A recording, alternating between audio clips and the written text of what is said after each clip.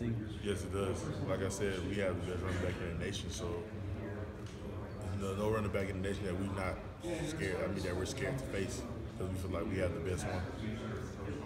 Okay, we keep hearing about this 24 hours rule, and you've had your 24 hours. So what's your mindset going into Tennessee and trying to describe the morale of the team? I mean, yeah, like I said, we got 24-hour rules, so whether win or loss, after 24 hours is up, so we're behind us. So we're gonna today we go out for our first day of practice, or we're gonna practice for Tennessee, put all our full swords in, we're gonna come out strong, ready to do what we have to do to get a win. It's important to have everyone buy into that, particularly after coming off the loss as opposed to the win in the first 3 weeks. Yes, everybody's pretty much bought into it because, I mean, we put it behind us. That's how we get our first 3 wins.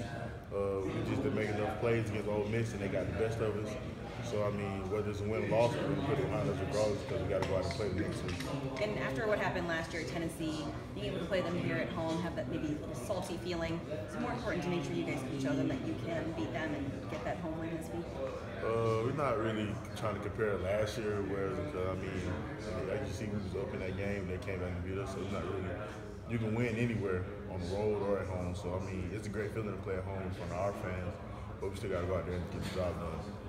How much does it help just having Tennessee coming here? I mean, there's no time to sit around and think about what happened last week. It helps them coming here because we got our home fans, we got our in our backyard, so it helps a lot.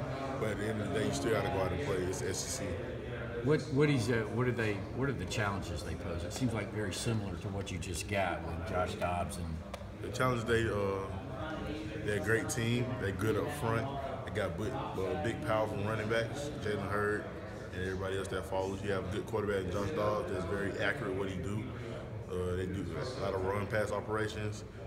So, I mean, they're pretty good at what they do. Like I said, they're 4-0 coming to this game. Everybody predicting them to win. So, I mean, we got to go out this week. We're going to put in the work, and we're going to see what the outcomes on Saturday.